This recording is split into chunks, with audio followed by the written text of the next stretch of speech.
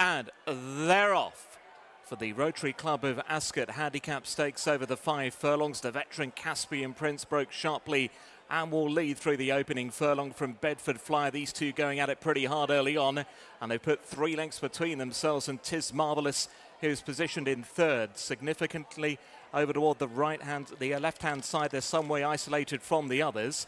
And then Mountain Peak and Joel at the back of the field as are about to go through halfway. Bedford Flyer and Caspian Prince having a tremendous battle up top. They're racing 3 lengths then clear from Significantly and 'Tis Marvellous in the blue. Then Mountain Peak and Joel, and they're racing inside the final furlong and a half, and it's Bedford Flyer under Lewis Edmonds who lead. From Caspian Prince and 'Tis Marvellous, then Significantly. Mountain Peak is now running on strongly. Then Joel, they're inside the closing stages now with a half to go. Bedford Flyer, Mountain Peak surging home. 'Tis Marvellous to the inside. Mountain Peak puts it up to Bedford Flyer. They hit the line, it's tight. Mountain Peak and Bedford Flyer and little in it. Then 'Tis Marvellous back in third. Then Significantly, Joel and Caspian Prince. Photo finish, photo finish.